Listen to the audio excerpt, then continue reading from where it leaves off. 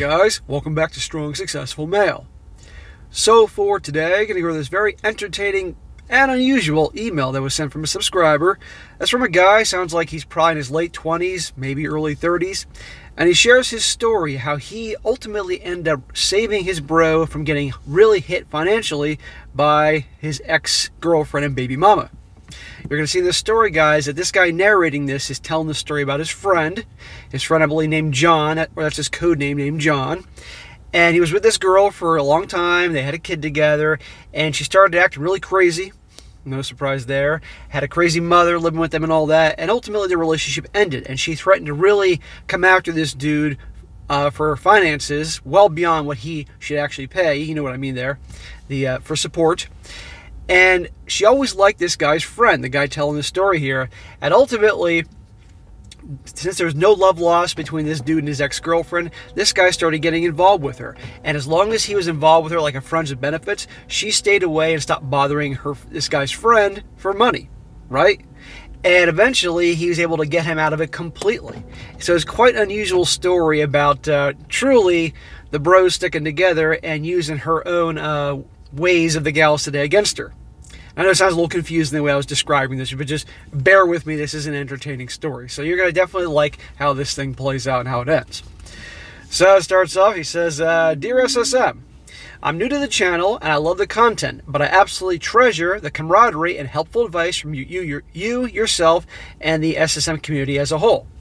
I wanted to deliver the first of two experiences I'm willing to share in hopes that there may be some of the fellows going through similar situations, and or at least briefly entertain the rest of the community. Well, I gotta tell you, this is a great community. I mean, you guys, whenever I do a video, even the worst videos get hundreds of comments, and the really good videos, thousands. And it seems like a lot of you guys actually are familiar with each other, and you're all chit-chatting and commenting away. It's pretty cool. Never in a million years did I think it would go in that direction. But I'm glad you're enjoying it, bro. He says, let me begin by stating a very controversial position I have always had and held in the absolute minority on. I cannot, for the life of me, understand the idea of being opposed to a friend of mine dating or dealing with a chick I once dated or dealt with in the past. I'm no longer with her for a reason. We have no ties anymore whatsoever. I can't imagine being upset or offended that someone I know sees dating value in her. It simply doesn't make any sense to me in any form. Obviously, that means I don't comprehend why a friend of mine would be uncomfortable with or feel betrayed by me dating or dealing with someone from their past. Again, as I stated earlier, I've always been in the extreme minority with this view. Now for the story. Well, I'm going to address that thing at the end because I'm not going to interrupt the story now, but I'll address that whole, my opinion, why guys shouldn't get involved with their bros, girlfriends, or whatever thing like that, even if they ended amicably, and I'll share my opinion on that later. It says, I have a close friend, let's call him John, that I've known for over a decade. He and his high school sweetheart, let's call her Jane, have a child together. I've never been close to his child's mother, but have known her for quite some time based on their relationship. John has reached out to me to drop money on groceries or toys off to her for the child whenever he was short on money. He even had me provide transportation for her and the child if even their vehicle was down or he was too busy to handle it himself. So you're a loyal friend. So Jane and I became pretty cool, but solely based off her and John's relationship. At one point, John wanted to marry Jane and truly begin their lives together as a family under the same roof. Jane was always hopeful of that, as they had dated for about 4 years up until that point. So John and I both thought this would be a done deal. Well, Jane's mother, let's call her the Devil's Anus Reincarnated, or Bertha for short, was exceptionally materialistic and generally bitter towards men. Imagine that. She was a divorcee, a single mom herself, and didn't trust or care for John, though he'd always been a good boyfriend to Jane and stellar father to their child. A bitter, over-the-hill, single MOM. And is materialistic, by the way.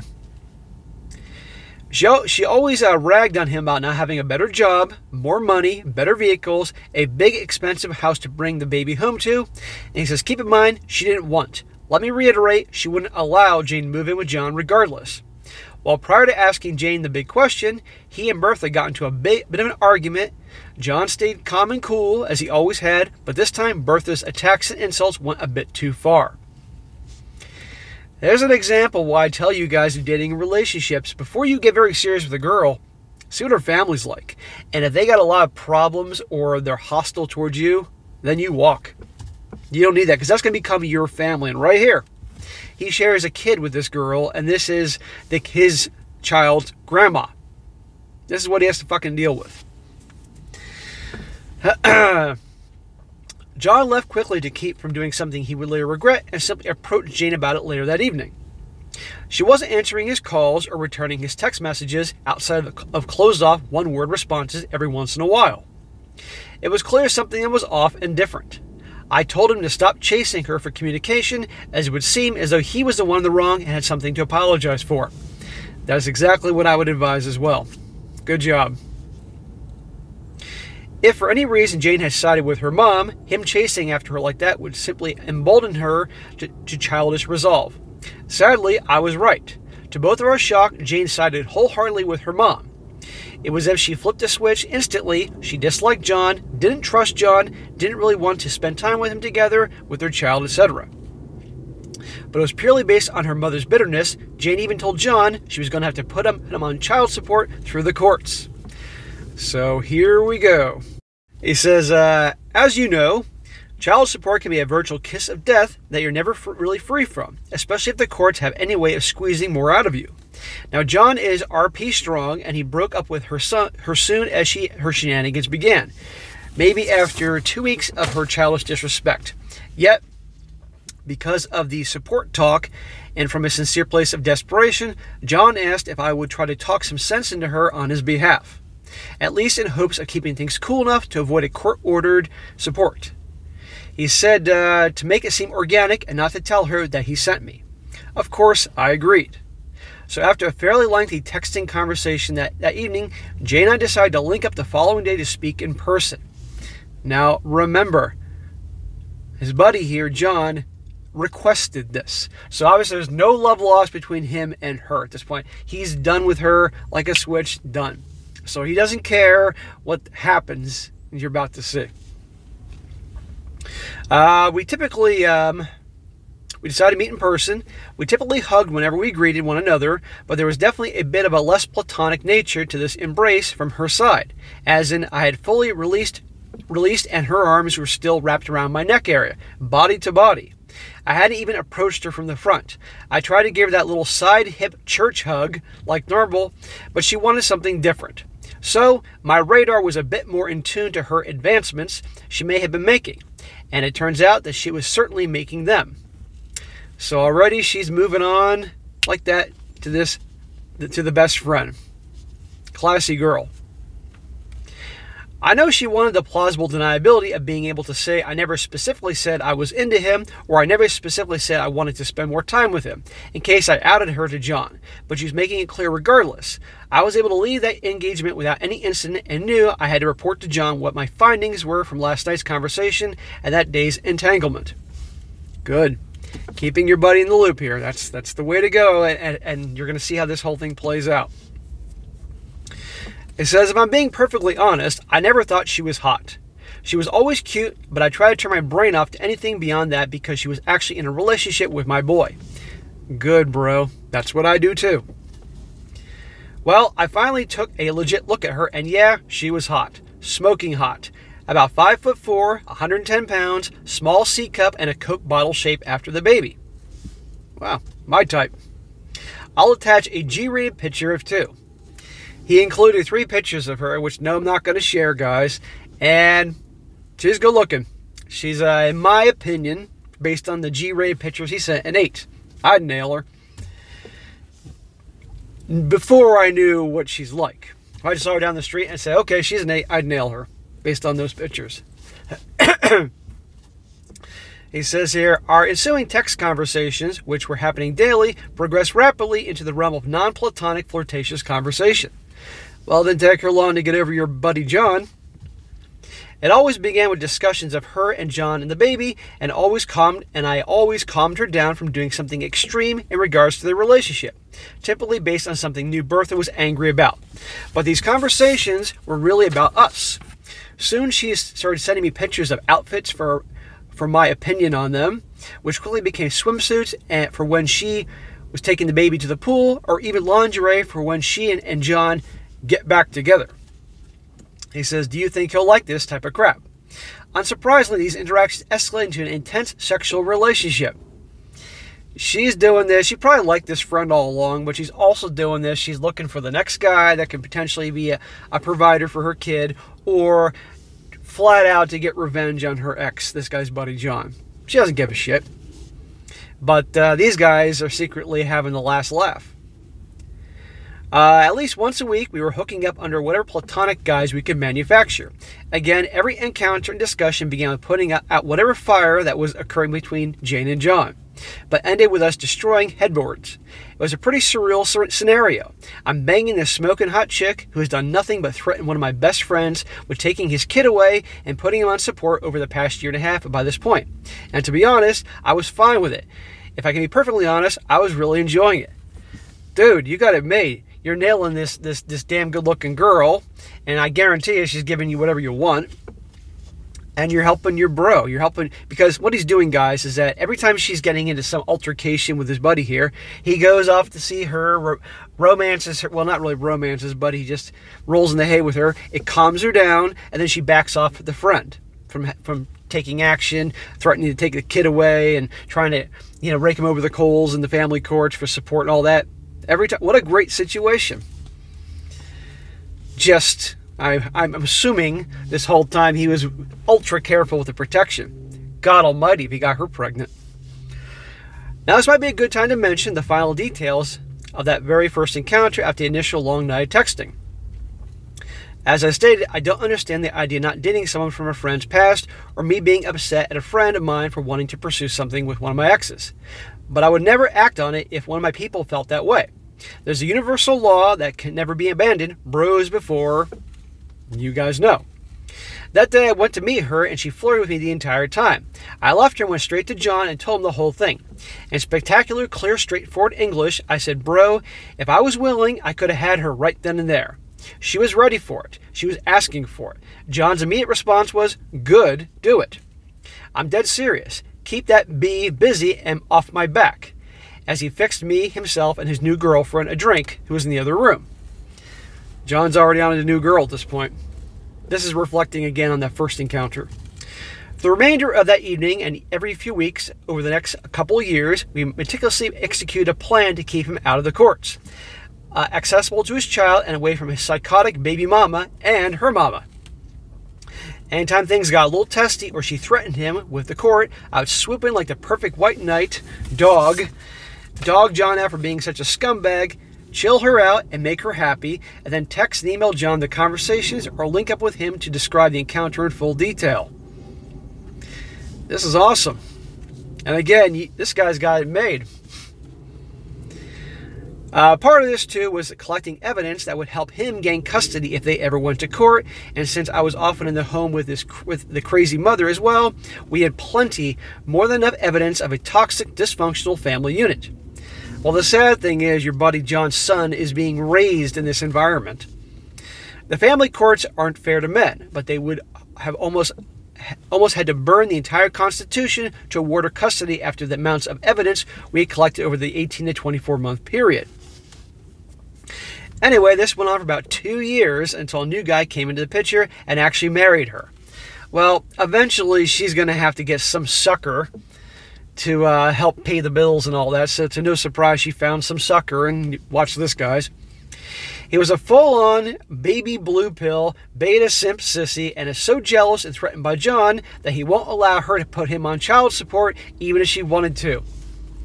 There you go. Mr. White Knight swoops in. He's like, no. He's not going to pay. I can pay. I'm going to be the strong man taking care of my girl and some other dude's kid. What a great deal for John. You held her off all this time, and now some sucker who probably would hate me and hate my work has to deal with her.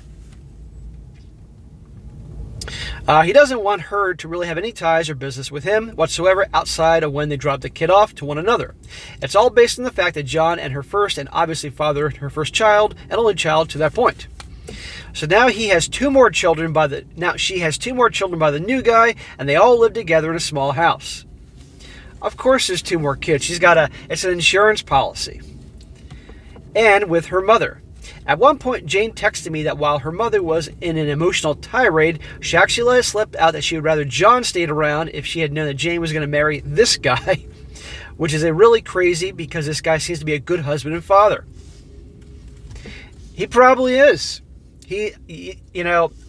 Because you are a subscriber to my channel, and I'm assuming your buddy John is, and you guys are RP'd, I'm glad it's working out for you, but this is just another poor sucker out there that might be writing me in the future because of how she's taking advantage of him. But you know what? You guys are my boys, so I want you guys to be okay. So you know what? Tough shit for him until he becomes part of the club. He's a weak man overall and a bit sensitive, but nothing that would lead Bertha to despise him, which is precisely the situation with John. We definitely had a hearty laugh about that. I can imagine. I'll close this with saying the most recent interaction we had with one another was when the new husband was out of town for work and she reached out to John via text. What I tell you, they always come back. What I tell you, they always reach out. In a very flirtatious manner. She clearly wanted him to come over to spend some time with the kid and her while the hubby was away. She is a typical gal of the 2020s. Says he would never allow it. Me, John, and his new lady and my girlfriend burst out laughing as we were all together at his apartment watching the game. A few minutes later, I randomly texted her to check up on her, and she basically copy and pasted the same lines she used on John and tried to get me to come by. Oh my God. I mean, honestly, this doesn't surprise me, but empowerment. A few minutes later, I randomly texted her to check up on her. My bad. At one point, we switched phones and responded to her as the other person just to see if she would notice any change in tone or style or anything. Sometimes we would send the exact same messages, word for word, but a few minutes apart. She was such a horn dog, she never noticed. John and I both have tried to speak to the beta baby daddy, but he's made it abundantly clear that he doesn't like or trust either of us, even going so far as to say anything that has ever happened between either of us and her he doesn't want to know about, and he doesn't care when it happened. So these guys have actually tried to help this dude out, and he doesn't want to hear it. He sounds like the type of guy that comes on my channel and hates on me. And every once in a while, I'll get guys that hate my work. They'll actually email me and yell at me. They're always funny. Or message me on Instagram, or they'll comment in the comment. A lot of the guys that hate my work have learned never comment in the comment section of these videos. Because what happens is, and I'm sure some of you guys have seen this, these haters will come on and hate whatever I'm talking about. And you guys will just, for lack of a better term, crucify them in the comment section, and they never come back. But they tried to help this guy, but he doesn't want to hear it. So, tough shit. He says here, he's the type of guy, he's the type that would hang around and raise a child after finding out it isn't his, and continue to date the lying mother too. Some people you just cannot help. As for John, he's in upper management of an engineering team, making well over 6 figures now. He still doesn't have a big fancy house, but his apartment in the heart of downtown is nice, and his BMW is always so fresh and clean. Anyway, hope you and the community enjoy this, and remember guys, no matter what, bros before hoes. Well man, that is definitely a different type of story there. I think it's really cool it worked out. I'm glad your bro John didn't get on the hook for the support and raked over the coals, because you just stalled her. And then she found some poor sucker, but it's his fault in my opinion. And now he's paying the bills and John's off the hook. Cool. Now, I'm going to go back to the whole, we talked about in the beginning about guys dating other buddies' friends and you couldn't understand why. Here's the problem. Most relationships end badly. Okay? So if your buddy, say you have a friend, this is just in any situation, guys. You got a buddy whose girlfriend, they broke up. She broke up with him either because, it wasn't working out, or she cheated, I don't know what, and he was hurt. Well, you can't go dating her down the road because she broke up with him and it's going to mess up your friendship.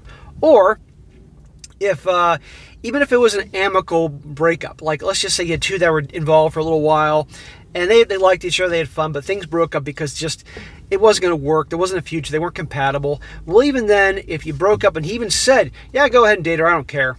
Well, down the road, if you did date her and you got serious, he might change his mind down the road. It might make it awkward, and that could cause a rift between you and friends. So, in my opinion, it's just not a good idea. Now, in this situation, this was purely, you got the green light from your buddy John to date, to fool around with her, purely because he was done with her completely, okay? And it was a tactic to stall her and keep her off him from dragging him through the courts and putting him in an unfavorable situation financially, as with the kid. So there was a reason to this. But if it was purely like relationship-wise, I think it would be different. And also, I might add, is if a couple breaks up, and you got a brother that broke up with a girl, well, there's a reason you broke up with her, because there's some issue with her that you want to be in a relationship with. So again, it's not the best situation. So in this case, it was unusual because you were helping him with a big plan to get him off of being taken advantage of through her. And it worked. Worked like a charm. And this guy who wrote this story, he had it made. He was nailing this hot piece of ace regularly and helping his boy. So what a great deal. But this is why I did this story, because it's rare. But anyhow, guys, bros before hoes. YouTube will probably now flag me because I said this, but we'll see. All right, guys, that's it for today. Be sure to comment down below. Let me know what you think about this. Let this guy know what you think. Also, guys, if you got a good story like to share, by all means, email it to me, strongsuccessfulmale@gmail.com. Just make sure you write it really easy for me to read, and if it's a good one, I'll cover it down the road. But I do get more and more emails every day, and I try to choose the best ones to make this as fun and entertaining as possible. Or, if I don't do your story right away, I might be putting it on hold down the road, because I don't want to do the same type of story every freaking day. It gets kind of repetitive. So, and be sure to like the video, share with your friends, and subscribe. And I'll catch you next time.